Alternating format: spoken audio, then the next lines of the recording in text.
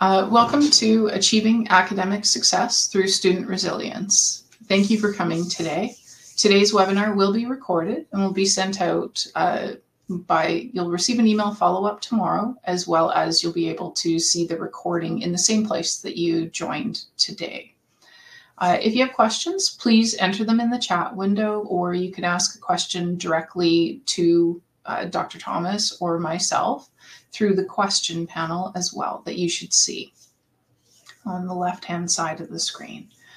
Today's webinar is brought to you by Human Resources. Human Resources is a worldwide provider in the development and provision of online assessments, student success, and personal development programs. We've also just launched a free resume service. You can learn more at humanresources.com. We're so pleased today to have Dr. Thomas E. Rojo Aubrey to talk about a groundbreaking model that uses scientifically proven methods to foster students' resilience and quality of life. Give you a little bit of background on Dr. Thomas. Dr. Aubrey is the Director of Behavioral Sciences, Counseling Faculty Chair and Professor at South Mountain Community College in Arizona. He is also an adjunct professor at Northern Arizona State University. Dr. Aubrey has his doctorate in behavioral health and is working on a second doctorate in cognitive psychology. Dr. Aubrey also serves on the Psychology Counseling Advisory Board for Grand Canyon University and the Advisory Board for Arizona Trauma Institute. He's the author of several textbooks and books which include The Resilient Learner, Thriving in College and Beyond, The Resilient Learner, Thriving and Succeeding in College, The Resilient Professional, The Science of Trauma and Recovery, Unlocking the Potential for Student Success, and co-author of Transformative Care, a Trauma-Focused Approach to Caregiving. And with that, I'd like to welcome Dr. Aubrey to today's call. And over to you, Thomas. Thank you, Tamara. And thank you for everyone who is joining us on this webinar. So I'll go ahead and go to the next slide so we can go do an overview of what we'll be considering today. So we're going to talk about, the first question, and it's a very important question. Why even teach resilience and well-being, particularly in the academic setting? And part of that's going to lead into the next area. We're going to talk about the prevalence of mental and emotional problems. And how is that, when we look at the prevalence of mental and emotional problems among students that are in the university or college, how is that impacting their memory? And how is that impacting as well their learning?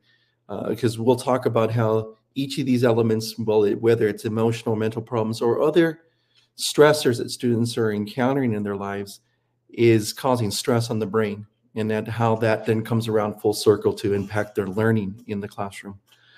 And then we're going to take a look at the positive component. Well, do we have something to counteract the stress that you as educators can provide to students? And so we'll take a look at academic resiliency curriculum that we have implemented in various colleges here in the state of Arizona, as well as a few outside of the state. And then we're going to then put into application at least one element of that, because there's a total of 6 elements that we teach students. At least one of that element in one exercise, which then teaches students how to be more mindful by using mental flexibility. So we'll go ahead and go on to the next slide to get us started. And so we're going to just dive into why teach resilience and well-being in the educational setting. And the answer is in the pudding, because when we take a look at research, one particular research by the National Students Clearinghouse, they followed a cohort from 2012 until 2019. And what they wanted to see is how many students have actually completed successfully in the academic setting. And it was surprising, because what they found was that for a 4-year private for-profit university, the successful completion rate was 37.31%. That's low. Now, for a 2-year public college, those are your public, community colleges, as well as other private colleges that are 2 years, your associate degree level, before they move on to your bachelor's at the university. The completion rate was 39.22%. Now, really think about that. Think about that for a second. Imagine me inviting you to to invest in the business. And I'm asking you to invest $20,000 to $40,000, even $50,000. And in return, I'm telling you there's a possible 40 only you only have you have a 60% chance of probably losing your money or not earning your money back. You only have a 40% opportunity per a possibility of gaining your money back and then even making it in your investment, even gaining earnings after that. Well, my guess is that you would probably hesitate. Most of you would say, well, I would not invest $20,000 to $50,000 in that organization if I'm not going to gain my money back. This is what we're really asking students. Now, invest, because most universities and colleges, it's about $20,000 to $50,000 to get their bachelor's degree.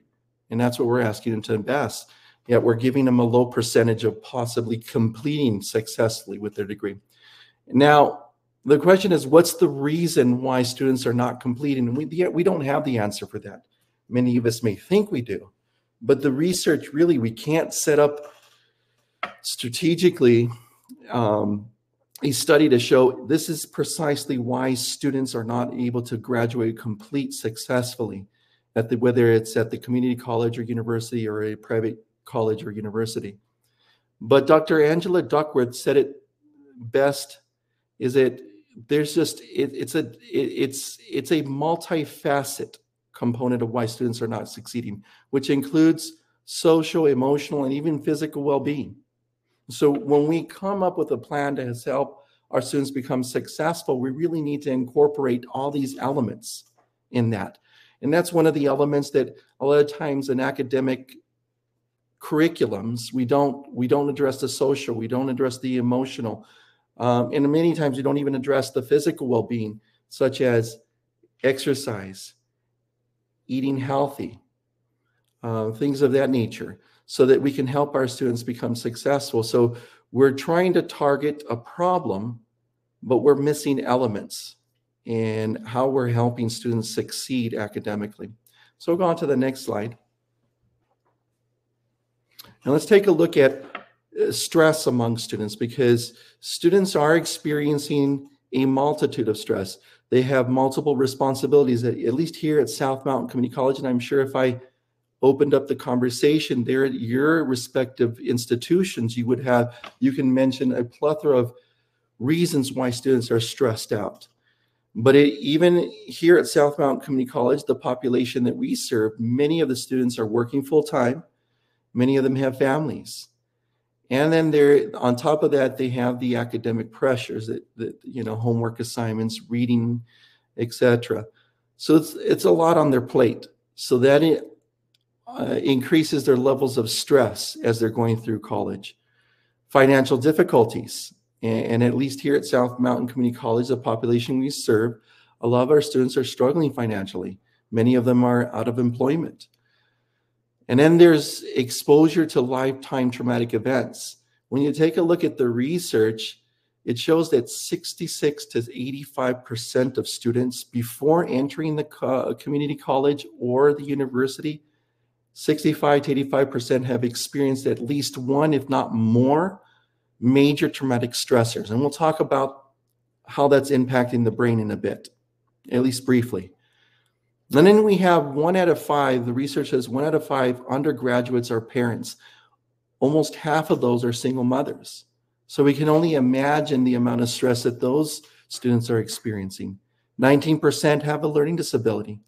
And then there's a lack of English proficiency, which makes it even more challenging for them to become successful in the community college or in the university setting.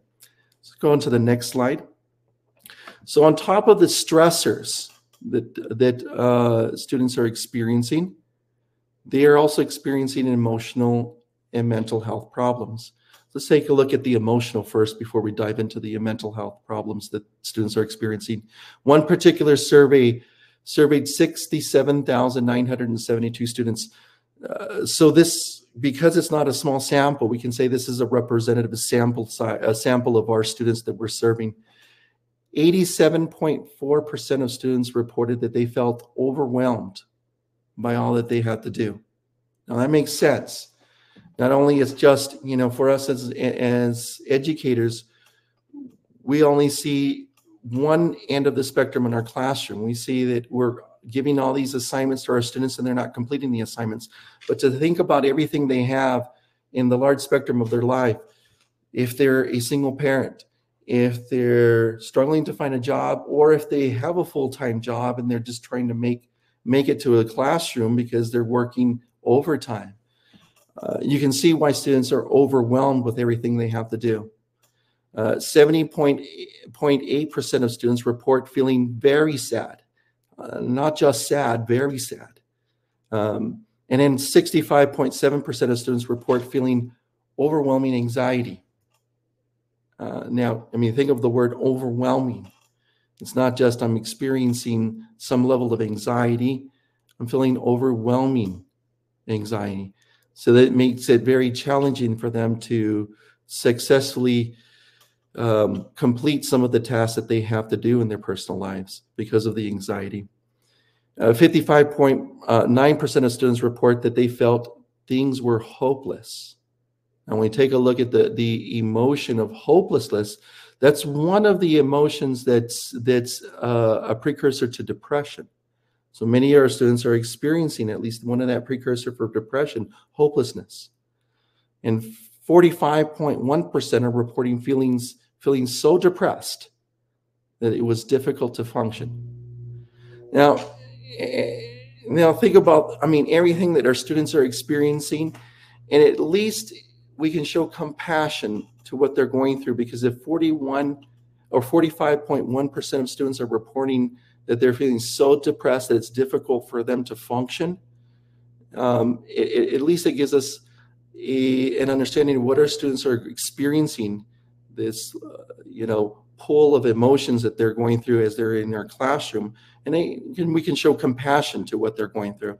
But at least 13.3% of students seriously considered suicide. So they need our help, and it really is. These surveys are really showing that it's a cry for help, and we as the educators are really the experts that need to support them as they get through their emotional experiences going through college, as well as the mental health component. Let's go to the next component. Next slide is the slide before that. We just skipped a slide. And this is their mental health, because for those of us that are in the field of mental health or have been in the field of mental health, they know that those emotions can precipitate emotional problems, emotional health problems. And this is what we see. We can't say that that's the cause of emotion, but what we can say, it can precipitate emotional or mental health problems. And we see that when we take a look at some of the research. Prior to COVID, 1 in 5 students met the criteria for a mental health problem. But after COVID, now the research shows that 3 in 5 students actually meet the criteria for a mental health problem. So over 60% of our students in our classrooms could be experiencing a mental health problem. And Tamara, I think we have a question, and we can go ahead and... I was just actually letting people know where the chat window is. I know sometimes when it pops up that at least you know where it is now. So feel free to enter your comments or questions. We'll hear it and respond. Thank you. Do we have a question at this point? No, it was just me. Not yet. All right. So then now, and please do feel free to pop in questions as we go through this presentation. So now the question is, how is this impacting? Because for many educators, when we take a look at, well, why should I teach resiliency, or why should I focus on mental or emotional problems if I'm an educator that should be left to a psychologist or a mental health professional? Well, the reason we need to focus on that is because it's impacting your students' ability to learn in your classroom. So we need to address that problem. And so one of the ways that I help students understand how stress, because when we're talking about mental health or emotional problems, that's causing stress on the brain. And so going back and simplifying it, and that's just not the mental health and emotional problems, it's everything that students are having to deal with in their life. If they're a single parent, that's added stress that's impacting their brain. If they're working full-time and then having to go school full-time, that's additional stress that's impacting the brain. So I help students understand how is that stress impacting the brain.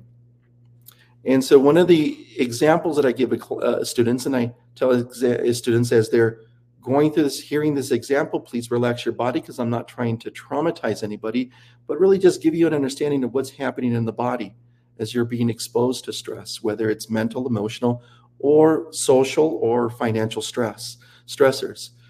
So I ask students, let's say for the sake of argument that I bring in a tiger at the next class, and I allow that tiger to roam around the room. And as it's roaming around the room, it's roaring. And at the same time as it's roaming and roaring around the room, I'm attempting to teach you the elements of the periodic table. And this is the first time you've ever heard the elements of the periodic table. And I tell everyone you're going to have a pop quiz at the end of class. And I ask students, how many of you honestly believe you would be ready for a pop quiz after attempting to teach you the elements of the periodic table this class period while that tiger's there? And very few students will raise their hand. Occasionally I'll have a student raise their hand and they'll say, I can do it. And I joke around because I know they're joking. And it's like, well, your survival skills suck. But they actually don't, because our bodies are not built this way. Our bodies are built in the first priority of the brain is to survive, as well as our body. So we know this. What happens in the body? Let's take a look at our digestive system. The moment that I bring a tiger into the classroom, we'll go ahead and stay back into the tiger slide. The moment that I bring a tiger into the classroom, what's going to happen is that the blood that's, let's say a student had just eaten a steak, the blood that's in the digestive tract, in the stomach, the blood that's there in the process of the digestive system starts to come to a halt, starts to slow down, and the blood starts to flow away from the stomach into the extremities, into the legs, into my arms, giving glucose to my legs to run away from the tiger, or glucose to my arms to fight that tiger. That's what happens in the body. And other systems functional system starts to shut down. You can see why, if we're exposed to long periods of stress, because the digestion starts to slow down, we're not receiving the nutrients that we need to function adequately. So you can see why our health starts to deteriorate when we're experiencing chronic levels of stress. Now, this is an acute stress because I'm just bringing a tiger into the classroom, but the same process still happens. And the same process happens in the brain. So what happens in the brain, instead of activity that's generally needed in the neocortical areas of the brain, the prefrontal cortex, in order to memorize content, to really process the information that you as an educator are teaching, that area of the brain, the activity starts to deviate from the higher parts of the brain and starts going to the subcortical regions of the brain, the lower parts of the brain. And so even with for example, the preorbital frontal cortex, the area of the brain that allows students to focus and concentrate, if activity is not there, where you're going to see as an educator is that students are distracted. And with good reason, because we're bringing a tiger into the classroom. So it makes it very challenging for students then to function at that high cognitive level, so they don't have access to the part of the brain that allows them to think and reflect with the type of thinking, abstract thinking and critical thinking they need to learn. And it impairs their memory. Now, of course, as educators, you would never bring a tiger into the classroom. But that tiger's figurative of all the stress that students are experiencing. They're bringing it into the classroom. So it may be that argument that they had with their boyfriend or girlfriend, or the argument they had with their mom or dad prior to coming into the classroom, or maybe they're struggling to find a job, or it may be even that traumatic exposure to stress that they experience that we talked about. Anywhere from 66 to 85% of students have experienced, and that's registered in the nervous system. And it's constantly coming up when there's triggers in the environment, and it's added stress to the brain. And so then they're distracted in the classroom, or they're finding it very challenging to have access to that higher part of the brain, abstract thinking, if they're in a math class, making it very challenging to learn the concepts of math, or even reflective thinking because they can't self-reflect. So if they're in the philosophy class, making it very challenging, or even if you're teaching them growth and fixed mindset, they don't have access to that part of the brain, full access, because they don't lose complete access, but full access for them to have optimal levels of the brain for them to learn in your classroom setting and then to change behaviors. So as educators, one of the things that we need to do is help our students assist them because they never learned those skills in high school. They didn't learn it possibly within their family setting. So it's our responsibility to teach them, not because we're psychologists or not because we're mental health professionals, but because we want to help our students become successful. And the only way we can do that is to help them gain access to that part of the brain so that they can learn within our classroom environment. So let's go ahead and go on to the next slide. So that's where, at least here at Maricopa Community College, we created an academic resiliency curriculum utilizing some of the evidence-based approaches. And we'll go ahead and go to the next slide, where we created a model to teach students how to gain access to that higher parts of the brain, at least optimal access to that higher parts of the brain, despite their environment, despite the challenges that they're coming, despite everything that they're bringing into your classroom setting. And so it is a 6-point system that we train students. Most resiliency curriculum only focus on that last component, that purposeful self-care and revitalization. Most curriculums teach students how to eat well, how to exercise, and they expect that to be enough for students to succeed. And while it is very important, it really does, it goes against the grain and it goes against neuroscience because, and most of us have experienced that. If you've ever experienced a stressful day at work, it's impacting stress on your brain. You're losing access to that higher cortical regions of the brain. You're expending energy because you're using your sympathetic nervous system is constantly activated throughout your entire day at work. So at the end of the day, you're exhausted. You don't have the desire to eat a healthy salad, and you don't probably have the desire to go to the gym. You probably just want to sit on the couch, watch some TV, zone out, and eat some of the fatty foods, some of the comfort foods because of a stressful day. So when we only teach that element, it really goes against how our biology is set up. And so we have to take into account how our biology is set up, work with different elements throughout the entire day. And the first element is the inner balance and self-regulation. So we teach students as well as professionals because we have a curriculum for professionals to teach them to do the same thing. Throughout your entire day, how do you regulate your nervous system so you're not expending all this energy? And then at the end of the day, you're so exhausted, you can't engage in some of the self-care that's important. It's vital for your well-being, such as social engagement, engaging with your family, engaging in healthy eating, and as well as exercise. Once we teach them how to do the self-regulation, how to just regulate your nervous system throughout the day, then we go into the mental flexibility. How do you change your thinking? And you see in the academic setting, we try to do this first before teaching them self-regulation. One interesting element that we do this is the growth and fixed mindset. That's changing cognition. Well, it would be the same thing as me as a clinician trying to work with somebody with depression and telling them you need to change your thinking. If you're depressed or if you're anxious, you need to snap out of it and get out of it. It doesn't work that way. We can't change your cognition, your way of thinking, until we teach somebody self-regulation so they can gain access to a higher part of the brain that allows them to self-reflect and allows them to then move on to the next mental flexibility to change their ability to see things from a different perspective. And so once again, we're just using neuroscience to help support change or successful change of behaviors that lead to success for our students. Otherwise, it makes it very challenging for us to help our students succeed if we're going against the grain of how our biology is built. After we're doing that, then we go into purpose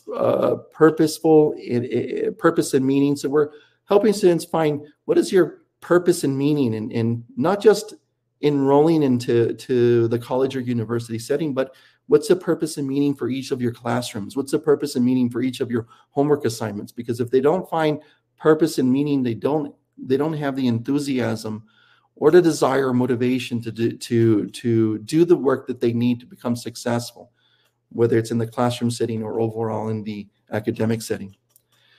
Then we teach them positive psychological strengths. Those are the elements of positive psychology because we want to build that well-being. So we're working off of the work of Dr. Martin Seligman. How do we improve happiness? How do we improve well-being for our students so they can thrive and succeed in all areas of their life? And of course, we want to build that social component. So we teach them all the evidence-based approaches to build meaningful and purposeful relationships. So not just superficial relationships. How do they really build connection? And not just with their family, but even with their professors. And then we teach them some of the evidence-based approaches on how to communicate with their professors. And of course, then the last element is that self-care and revitalization. Once they've learned all these elements, they can definitely engage in those type of practices. All right, we'll go into the next slide. So we can see it's really a comprehensive resilience curriculum. In addition to the 6 elements that we considered, we also discussed some of the evidence-based approaches to enhancing memory and learning. These are some of the elements that have been used in the clinical setting for those that have experienced traumatic brain injury. We're teaching students the same elements so they can enhance their memory and learning in the classroom setting. We also teach a lot of mind hacks. So how do we, through a simple exercise, regain access to that higher parts of the brain so they can then access the higher levels of cognition, and particularly the abstract and reflective thinking. But we also integrated mindfulness study skills. So it's not just, we teach elements of time management, for example, or self-management, as some call it. But it's not just your traditional time management. We've incorporated mindfulness to ensure that students then become a little bit more mindful and purposeful in doing these time managements. And what we've seen, at least here at Maricopa Community College, students tend to be more persistent with that, because what we've seen in the past is we've taught these time management skills. What we've seen is that the students that need time management don't put it into practice. Just the ones that actually don't need it, they tend to sharpen their skills that they already have. And 2, they don't persist with the skills. After the course is done, they don't follow through. And so what we've seen when we've incorporated mindfulness into study skills, as well as including time management, we see a persistence. As students start, even after the course is done, start continuing practicing the skills that they've learned. And that goes into what I just discussed, the productivity and reducing procrastination, so the time management component. And then we've incorporated, and I've talked a lot about that, we work with neuroscience. We understand how the body functions. So we've incorporated into this curriculum successful ways to prove that has been proven to modify behaviors. And we've also incorporated academic resources for students. So we'll go ahead and go on to the next slide if anyone doesn't have any questions up to now. Oh, okay. So it's not just that in many curriculums, they say, well, these are the curriculum, it's amazing. And then I'm not just saying that the curriculum that we've embedded into the academic setting is amazing. We've actually assessed it. Very few academic curriculums will assess their outcomes. And so we've incorporated 18 standardized pre and post assessments to measure well-being. So not just from growth and fixed mindset, we're talking about mindfulness. Are we improving concentration? Are students able to focus better? And we've incorporated a total, like I said, 18 standardized assessments. It's not something that we've created. We've used assessments that have been that have high rates of validity and reliability. And you can go to this website and take a look at some of the measurements of well-being that we're utilizing. And what we've seen is amazing results. And not only have we seen students decrease as they come into high-level scores of anxiety and depression, as well as other measurements, we've seen improvement in just across the board with these 18 standardized assessments. So we'll go ahead and go on to the next slide. And let's go ahead and now dive in, because this is what you're all waiting for is, well, what are some of the things that you're teaching? And it's impossible just for this one webinar to tell you everything that we've incorporated into this curriculum. So we'll talk about at least one tool that we're doing. Would consider it a mind hack because it's a way to overcome fear of math as well. So let's go to the next slide. But before I get into that tool, I want to talk a little bit about, and this is where I'm asking you to unmute yourself or type in the chat room. What are some of your methods of doing self-regulation? That's just relaxation. How do you relax your body? Or you can even answer, what are some ways students relax their body at your university or college? We have an answer of yoga. Yoga, great one. I know for me, it's usually like listening to music. That always helps, depending on the type. Anything else? Sports and workouts. Sports and workouts, absolutely. Yeah. All right, could continue responding. Maybe some of you are on the webinar. Well, I don't have a way to do self-care or relax my body. That's why I'm on this webinar. So you're probably telling me, please, Dr. Aubrey, move on so we can learn. So to the next slide. You bet. We do have someone who said listening to music while bathing in the tub with candles. Oh, love it. Let's go on to the next slide. You bet. And so with listening to music while bathing with candles and yoga and sports, well, those are all excellent methods of relaxing the body. And I encourage you to continue using that. The problem is that they're not practical. And here's what I mean by they're not practical. Just imagine for a second I'm having an argument with my boss. And in the middle of the conversation, I know I need to relax because I'm feeling tensed. I tell my boss, hold on one second. I start doing a yoga pose. Or I start, hold on one second. Let me go. I definitely probably would not want to bathe in front of my boss. So they're not practical. And it's the same thing. Your students are anxious. They're experiencing, for example, test anxiety. Well, those are great ways. And by all means, I encourage students to continue. Practice yoga, practice deep, pranayama from yoga, some deep breathing exercises. But you need to learn some skills there in the moment to see some practical that don't interrupt what you're doing in the moment.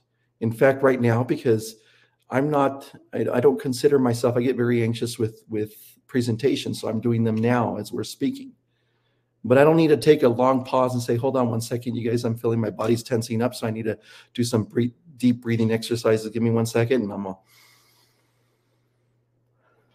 well, that is helpful. It's intrusive into what I'm doing in the moment. And I realized after my 20 years of practice, that was one of the problems that, I would give some of my patients that I was treating and walk them through these amazing techniques, some of them that you find for those of you that practice yoga and pranayama. And I would teach clients or patients the same techniques, and I tell them, practice that 5 times a day. It's all I'm asking is 5 times a day. And then the following week when they came back, and I asked them, tell me a little bit about the exercise, the breathing exercise that you practice throughout the week. Guess how many actually practice that? And if you're thinking very little, probably 1 or 2, you're absolutely right. And it's the same thing with our students. And so I had to put myself in their shoes. Why aren't they practicing? Well, many times, and this includes, it was definitely my clients and patients that I was treating with, but definitely our students as well. They live chaotic lives. They live stressful lives. They have a lot going on for them. And for them I have to think about looking for work, or I just lost my job, and you're asking me to remember to breathe right now in that moment. Well, you and I know that would be the best thing they can do in that moment, but they've lost access to that higher part of the brain. So they won't remember that in that moment in their life, which is constant in their life. So I realized I had to come up with some self-regulation skills that they can use that doesn't interrupt. They can continue doing what they're doing, and they can do it in real time as they're encountering these moments, And so it's practical, and it gives them moments of opportunity of growth. We'll talk about those moments of opportunity of growth in a bit.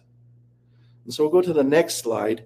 And this is just, and we'll get to that in a bit, but these exercises will help balance the nervous system, because if we don't find balance within the nervous system, when we're talking about balance between the sympathetic and the parasympathetic nervous system.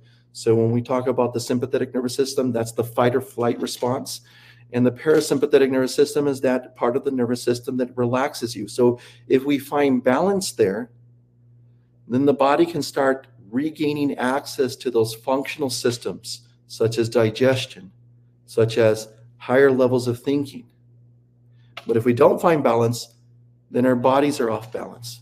And we lose access to those, whether it's the digestion, whether it's the immune system. And so now because we're stressed out, we have higher levels of colds. We have other sicknesses and illnesses because of stress, because our immune system is shot because of stress, or whether we're just not getting the nutrients that we need because now we're losing less optimal functioning in the digestive system because of the stress that we're experiencing, or whether it's the learning that we're talking about in the classroom, memory.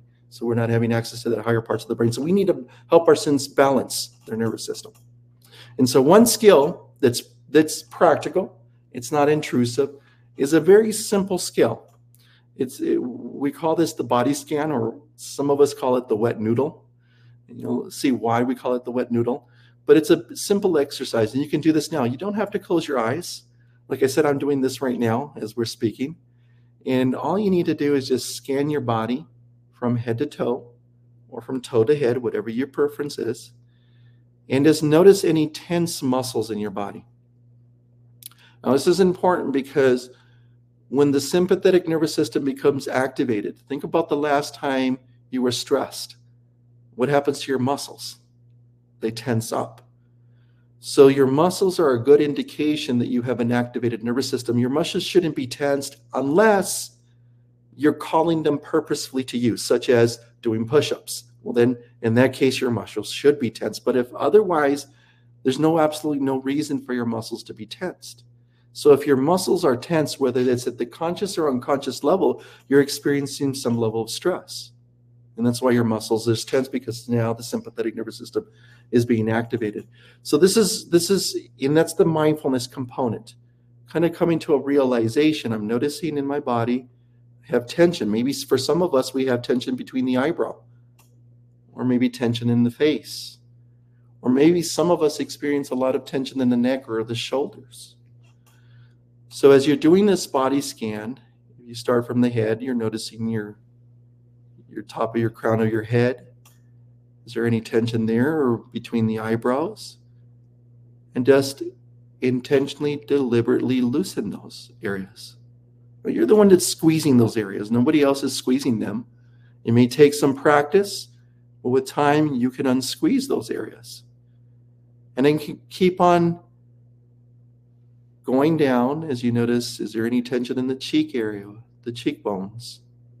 Any tension in the neck? Loosen those. Any tension in the shoulders? Drop the shoulders, loosen them.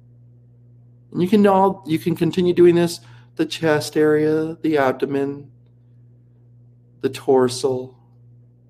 You can continue doing that and just noticing any tension. Are there tension in the thighs? Are there tension in the shins? How about the feet? Just loosen them. Loosen the toes. And you can do this with your eyes open. So you can have students practice this as they're taking an exam. They don't have to close their eyes. They just loosen their body.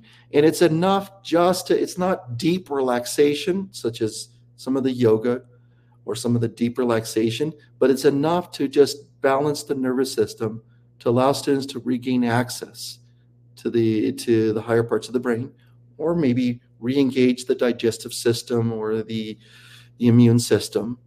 And if they're constantly doing this, they're increasing their well-being. So let's go into the next slide. And so here's what we do utilizing this skill that we just train students to do. We ask students to write a list of stressors. And this is going to be an activity that we do to build their resilience, just like weight training, weightlifting, or even if you're doing a marathon. You need to increase your stamina, or you need to increase your strength to start lifting heavier weights. The same thing too, we're working with students to build their resilience to deal with more levels of stress or higher levels of stress. So we ask students to write a list of stressors on a piece of paper, and this is something you're going to start working on. And then we ask students that list of stressors, we want you to scale them on a scale of 1 to 10. So a Likert scale, simple, 1 to 10 or 1 to 3, whatever you prefer. Scale them, 5 being the highest. This means this is a level of stress that's just triggering, it's overwhelming, I can't manage, I can't deal with it. And we tell students, do not, and we emphasize that, do not engage in those stressors. Do not, no need, just leave it on the list. And explain to students the reason why we're asking you to not engage in those stressors is because if you've never ran a marathon, and then I ask you to run 5 miles, and you've never ran before, well, you probably don't have the stamina, and it may be painful. You may be coughing up a lung trying to run 5 miles, pushing yourself to the limit. You may strain yourself. Same thing with weightlifting. If you never weightlifted and I ask you to bench 350 pounds, you may injure yourself. And it's the same thing too. If we address those high levels of stressors, what we're going to do is, for some of our students, we're going to re-traumatize them. And so we do not want to do that. So it's an emphasize, do not focus on those stressors. Let's focus on the ones, and then we'll jump to the twos. The ones may be, for example, I get stressed out when I'm driving in the car and I'm stuck in traffic. Or it may be I get stressed out when I have to think about doing my math. Whatever the case may be, those are the ones those ones are the ones you're going to be working with. What we ask students to do is pair that stressor. Every time you encounter that stressor, I want you to do relax your nervous system. Maybe the body scan that we spoke about just earlier, or it can be a deep relaxation skill if it's practical, because I don't want you, as you're driving the car, to start doing yoga poses and then you have an accident. So you might do a practical or a deep relaxation exercise, but whatever you need to do is that every time you're activated, that's a sympathetic nervous system, you need to start engaging the parasympathetic nervous system with a relaxation skill. Here's what's happening in the body, because you're doing it every single time. Every time you encounter a stressor, let's say a student is fearful of math, every time they think about math or have a homework assignment about math, their sympathetic nervous system becomes activated. And then that sympathetic nervous system activates their fight or flight response. So this is why students they procrastinate, they don't do their homework assignment because they're fleeing from it, or they're fighting the advisor. Why do I have to do math? I'm going to become a police officer, so why do I have to take this math class? Or I want to become a counselor, so why do I have to take this level of math? So they're fighting it because their sympathetic nervous system's activated. Now, every time they come into the math class and they're activated because now they're stressed out because their instructor's teaching something that they just don't grasp, they can't learn, now their sympathetic nervous system becomes activated, losing higher parts of the brain. Every time they continue doing that, pairing the sympathetic nervous system with the concept of math, they're strengthening that neural connection between the concept of math and stress, or the sympathetic nervous system. Math, sympathetic nervous system, math, sympathetic nervous system. Here's what we're doing. We're doing reverse engineering. Now we're asking students to do, every time you encounter math, every time you think about math, every time you do math, every time you sit in a classroom in math, now you're saying math, relax, parasympathetic nervous system. Math, relax, parasympathetic nervous system. Math, relax, parasympathetic nervous system. What fires together, wires together, meaning that old neural pathway to stress starts to wither away and new neural pathways start to develop. And eventually, if you continue doing this long enough, you start sitting in the math class and say, I don't know why I was so stressed out with math. Because now that you have new neural pathways developing, you start to heal students' past traumatic experiences with a simple mind hack. And we've seen this with students. We had one particular student who came and registered in one of our resiliency classes. She had taken a college success prior to that and still failed her math class. She had failed her math class 3 times. And then they recommended her to take a college success course and still failed the math class. And then someone recommended her to take a resiliency class, took this class. I had her do that same simple technique. What would happen is that midterm finals, she would freeze. She could not answer any of the questions on the exam. She would just freeze. And at the end of the class, she would turn in her class with not a single response on the exam. So she would obviously fail her classes. She started doing this technique, healing. We didn't have to sit on my couch. We didn't have to talk about what are some of the experiences she encountered in grade school with math. We didn't have to talk about any of that. We were just pairing that. Came midterm. She came ecstatically after midterm. Dr. Aubrey, you'd be amazed. I actually started answering questions. Now I got, you know, she a couple of days later, she said she got a C in the exam, but it's better than an F because I didn't answer any questions. So she was healing. She wound up passing the class with just a simple technique, which we call a mind hack, because we're rewiring the brain. All right, we'll go to the next one. And that's what we call bottom-up regulation. It's techniques that we've used, evidence-based approaches we've used to heal from trauma, to heal from even, it doesn't even have to be some of the major traumatic events. We've improved relationships with this skill. So years ago, I had a police officer that came into my office and wanted to improve his marriage. And he said he would get triggered and stressed out every time he saw his wife. And I said, you know, he said there was times he talked about, I can't even sit with her anymore.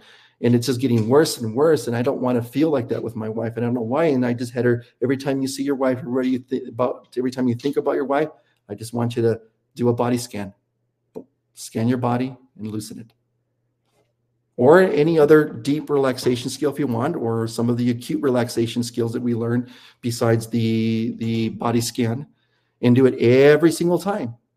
Same thing happened. Same concept we did with the math, the student that was fearful of math, and he was able to overcome his anxiety and stress with his wife, and was able to engage with his wife in conversations without getting stressed out. So it has a multitude of areas that, you know, areas that we can apply this, but we can definitely apply it in the academic setting. So let's go to the next slide. So I want to leave at least about 10 minutes, and I think we have about 10 minutes for questions. Yeah. But so I just want to leave you my contact for information. You're always welcome to reach out if you have any questions. Please write this down.